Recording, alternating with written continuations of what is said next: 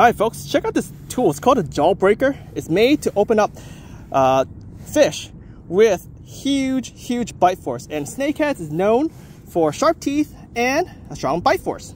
So if you want to get your lures out without destroying your lures, what you guys want to do is take this guy right here, put it in his mouth, open it up. Don't overextend it. Just try to figure out where it starts getting that resistance.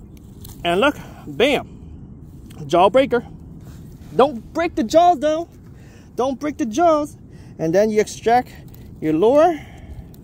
Oh, pop right off very quick. All right, go snake away.